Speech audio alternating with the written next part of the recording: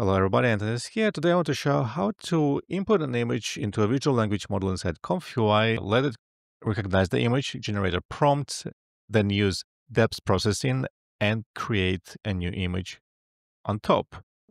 It all can be automated and can be a quite powerful tool. Now everyone is familiar with LLMs, the large language models. The original ChatGPT was only inputting written word. Now ChatGPT became a multi-modal large language model, or MLLM, as well as Gemini, Grok, and many other big models out on the market, consumer huge models. But there are also VLMs, visual language models. And in this video, I will talk about using LLMs and VLMs inside ComfyUI. It is quite powerful to understand that you can actually have your own LLM and VLM just locally on your computer, running without internet connection. This is something I actually didn't know about before. If you're new to ComfyUI, I have an introduction to ComfyUI and diffusion models available for free on my Patreon.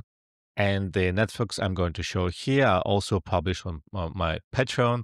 Check it out. The links are in the description. We need to go to ollama.com to install the Llama Studio. Now let's click download. It's a fairly big file, 700 megabytes. However, most of the models there will be even heavier. Then double click on the installation file and it gives you this option to install. Then I have this option, this window appears. I have to copy this, go to command prompt, click on that, Control V, run this command. You can see here it's trying to pull a lot more files, and I'll have to wait a little while until it downloads everything it needs. Now everything is downloaded and installed. I go back, click on Ollama icon at the bottom, and then click Finish. Now, if I check the control panel at the bottom right, you will see the Llama running. If I click on it, there is not much we can change or anything like that. We just need to have it running along with ComfyUI to make it work. I'm inside ComfyUI. I want to go search for some VLM nodes, Custom Nodes Manager, and I will type in VLM, and we will get a lot of different options. However, a lot of these VLM packs, even though they're great and really big, some of them haven't been updated to the newest ComfyUI, and ComfyUI in the latest versions, it switched from Python 3.11 to Python 3.12. God knows why. And now a lot of these packages don't work. And I will show the one I used, the one which works. We need ComfyUI Ollama describer and ComfyUI layer style. This is not for LLMs, but it will be very useful down the line. Let me go click on them and run it install. And then I have to restart my ComfyUI. Now, if I double click and go look for Ollama, I have few nodes available. I have this text describer. I will start with that. The important thing to see here is this model, right? We are starting with a selection of models. You can see the size of them and the name. They are not pre-installed. Every time you pick a model here, it will go and start downloading it. It will download it on a system drive and it will put it into your user's folder. You can specify a different folder. It is available if you click on the Llama icon a couple of times and then go into the settings. You can change the folder to download the models. Unfortunately, the way the models downloaded, they don't have the name. So I've downloaded here, in this case, one model, and it doesn't have the name of that model. So it is impossible to know which model is currently downloaded. It's quite a big drawback of this workflow. You never know which ones are already there. You kind of have to basically make a note on which one you're using. It can be quite puzzling to figure out which model you want to use because of different sizes, different producers of them. It's tricky. I've tried a bunch. Also, in this case, we are downloading a LLM model. It's not compatible with visual language model. So this model is only going to produce a text. I cannot use this model, the LLM model, to describe an image that I'm going to input into this workflow. I personally found, after trying some of these models, tiny ones like 350 megabytes, a bit bigger ones, 1 gigabyte and 5 gigs. I didn't go over 5 gigs because then it starts to occupy too much VRAM. I found that 300 megabyte models are honestly basically useless. They're very dumber than ChatGPT 3. Then 1 gigabyte models are okay-ish, but really not great. And 4.7 gigabyte models, basically that's the best trade-off between quality and size. Let me pick the dumb model, the 350 megabyte one with only 500 million parameters. I want this to be in a text preview. I'll go preview string text, preview text node, one of this. And let's see if I can run this. So what it's going to do, it's going to download the model. I generally give a good task to that. I often leave the first field blank. It's not really useful. I would say describe a gray box, Control Enter to run it, and it created an answer. To be honest, not that bad for 500 million parameter model. And in this particular field, this is our prompt field to generate the text. This later can be used for the prompt to generate the image. Go for VLMs, for visual language models, and let's go Ollama image describer. Now you can see we have the image input. It will read the image and listen to instructions and output a prompt. I've created this real quick setup. I have a load image of a sketch I did. Then it's picking up this particular model, Q4, Llama Q4, which I've tried other models. I think this is the best in terms of quality of the output. Then I have these two instructions, not to use quotation marks, because sometimes it introduce them all the time, which is annoying.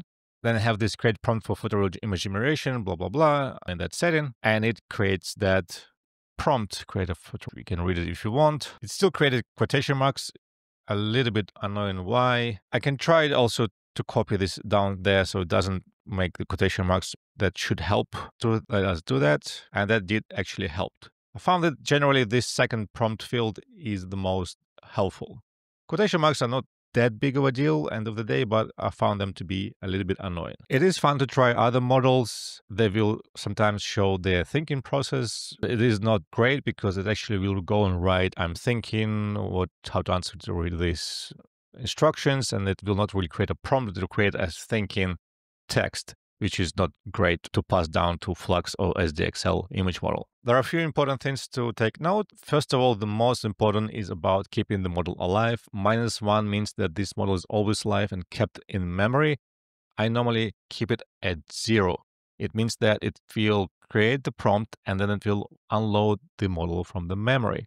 If you're running it with SDXL and you have enough VRAM, like 16 gigs of VRAM, 24 gigs of VRAM, you can keep this in memory along with SDXL. It shaves few seconds of one generation. However, with Flux, I found it that I couldn't just run it on 24 gigs of VRAM. I had to unload VLM model every time because otherwise it would get stuck and wouldn't render the actual image. That 5 gig VLM model was taking too much VRAM. Another important, very important consideration is here, maximum amount of tokens. For Flux, we can use 512 tokens.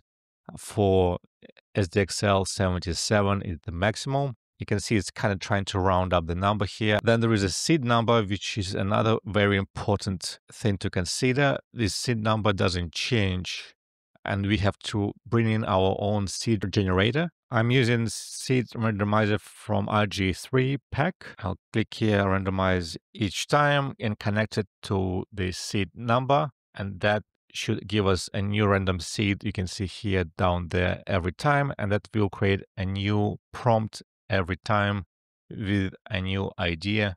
And of course, here we can write a particular location, particular scenario we want this person to be in. Other functionality like repeat penalty and temperature here, I didn't really touch that much. I don't think it's that particularly useful. Default values are good enough. Let's take a look how this setup works in a more complicated workflow.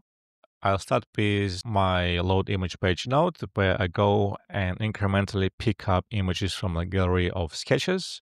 That then goes to the Ollama image describer. So every time the new image is picked up by the image describer, and because I have sketches of different girls, I have this basically same prompt, which is applied to different pose and different environment. So it keeps creating a new prompt. Then that is passing down to the prompt for SDXL. You can see here I have my negative prompt. Also I have this image resize node, and I'm passing the values from these two values, the width and the height. I have this a bit higher quality resolution there that I am reusing across the workflow.